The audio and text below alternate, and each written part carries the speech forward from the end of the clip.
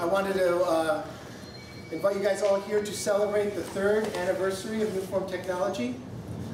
We're celebrating that, as well as we're celebrating the return of Frank Chester to give a lecture here at New Form Technology. It's been a very interesting last few years here at the Research Center, and some ups and some downs. Yet through all the help of all of you here, all of you watching on YouTube, everyone that contributed to the GoFundMe campaign, for all of you, we get to have Frank here today. And so Frank is giving a lecture. It's going to be pretty mind-blowing. As you can see, there's so much stuff here. And without further ado, I want to turn over to Frank Chester.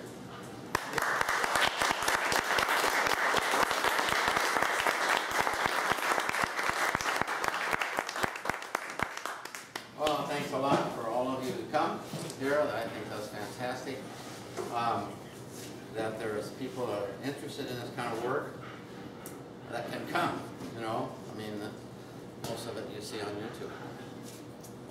There's over 100 videos that were all done by Robert, which I thank you very much, Robert, for all the work you do on putting these things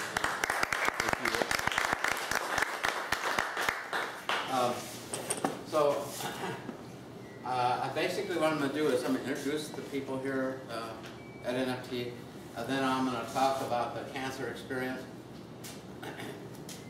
and then I'm going to talk about the new form and how new forms come into the world, and I'll talk a little bit about photonic forms and how they're transformed, and then I'm going to talk about the study I did in Ireland, and I'll finish it off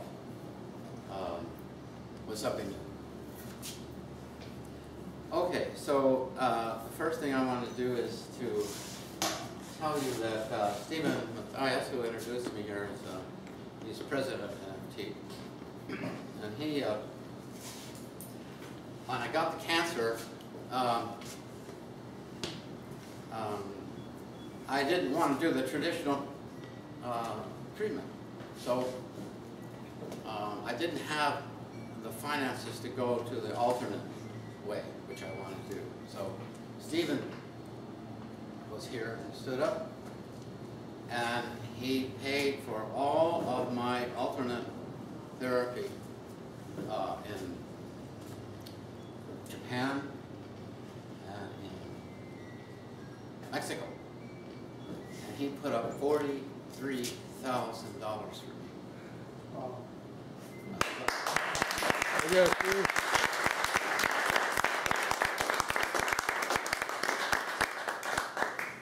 And when I survived, the $43,000 is he bought all my sculptures.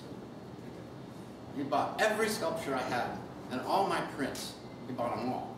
And I had been saving up these sculptures because they were in bronze, and they, you know, I would sell one, and then I would take the money and I'd buy another. I'd buy 2.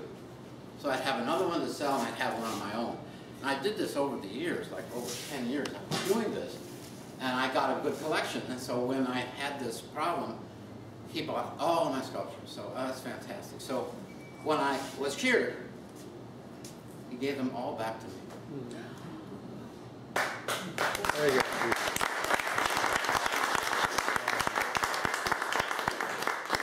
So I want to present him with something.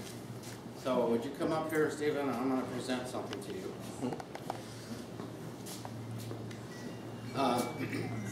This is a grail cut, and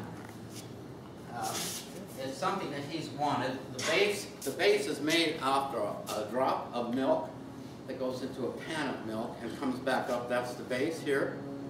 This is the tetrahedron, which is here. But when you spin it, it turns into the bell, which is a cup. And of course, the upper part here is the Venus form.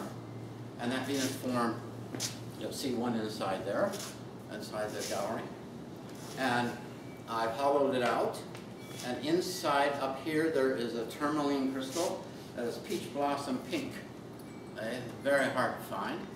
and that's being supported. So this part here is the Venus, which is basically the heart. Now the shape, the negative shape in there is like this. And that negative shape is very, very close, very, very close to the shape of the fifth chamber of the heart that I found through the journey. So this is an inversion of the cup, and the cup is suspended by a liquid.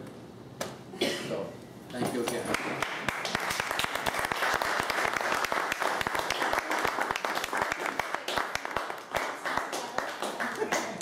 The championship!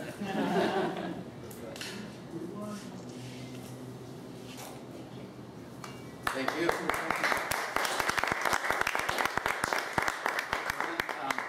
I want to introduce Cynthia.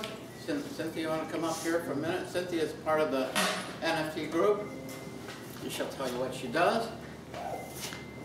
Hi everyone, I'm Cynthia. I met Frank a few years ago with Stephen, and in the last few years we created a jewelry line that you'll see in the back over there for those of you that haven't seen the jewelry collection. So I work with Lilith, who is Sebastian's wife. Sebastian's in the back. Lilith unfortunately isn't here today. She had to leave early this morning to Milwaukee for a job. So, but she's very, very much a part of the jewelry collection, as well as the newsletter that you've been all getting from us. Lilith and I have been doing the newsletter. She's been doing a lot of the text, and I do a lot of the images and photos, all the fun photos that you see at our events. I take the photos, and very happy to be here today and celebrate you and your health and your success. Oh, thank you. Thank you very much. Thank you so much. Thank you.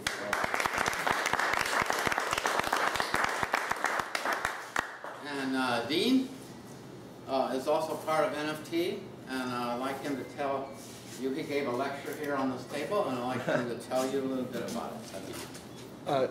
Well, I've been inspired by Frank, of course, and his understanding of archetypes, and that there's a sort of a master plan possibly going on here, inspired me to look at the art of eurythmy more as a science and less as an art, and more try to find what phenomenologically is common to all of us. And so Rudolf Steiner gave this wonderful idea of eurythmy, of how our larynx is our whole body. And if you go to YouTube, you could look under my name, Dean Pollard, or Applied Eurythmy, or even World Eurythmy Day, and you can watch that video, and there's other videos there if you're interested. And I just thank Frank for the inspiration to look into the future like he does. Thank you, Frank. Thank you.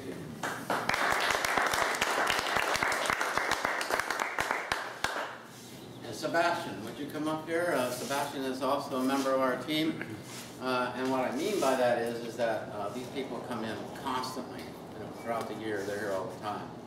And we only have 6 people that actually come here. So you're seeing all this work here done by these people. So Sebastian.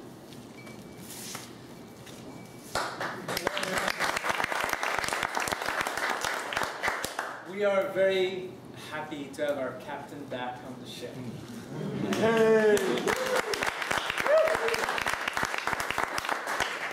We did our best, and the little part that I'm responsible for is to try to see how these forms that Franks have discovered, how could they be applied also in the world of agriculture and helping energize water back. So I've been doing that part of the research with a nursery in Watsonville, where we're trying to help to find ways to stir organic preparations to help the health of the plant be enhanced. So I'll be presenting a bit later on different devices we've made to stir the liquids, also for human conceptions, looking on how these forms who come from this new world can help us stay alive and strong. And what happens with the plant is pretty impressive picture, that most of the plant are able to bring more of their unique character. The taste, the flavor, the essential oils get fuller and deeper. So in a way, the genius of each plant is able to take hold of the physicality and come in and show who they are. And if it's not the task of everyone, if these form helps plan do that, we could see that Frank is a living example of a human being who took hold of his life and is bringing his unique gift. And these forms are doing that for anyone who works with it. And that's very the deepest, to share that with all of you, to help bring his work to all of you, is what motivated me to find each of you and myself our unique gift. And if we all did that, this world would be very different. And it's not too late to fight for what we have to offer. Now,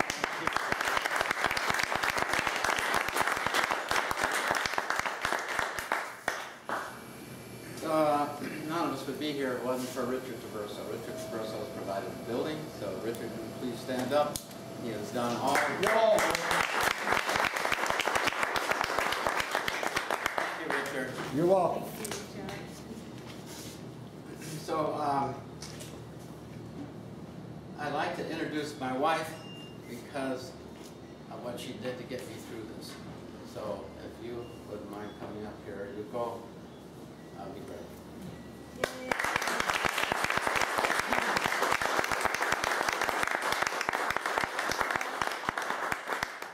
Thank you so much for your help. Just like 1.5 years ago, Frank was diagnosed with cancer, and that was really shocking. But everybody really helped us so that we were able to go through this and then come out of this very difficult process. So Stephen started the medical fundraising campaign and also helped us financially, and many people really helped us financially too. This donated money or offered some new medicine or herbal medicine. So many people helped us, and so just it's amazing that Frank was able to have this healing around his throat, so that he's going to continue his work. And then you will see the new sculptures he made during this treatment process. So I hope you really enjoy today's lecture. And then thank you so much again for your help. Thank you.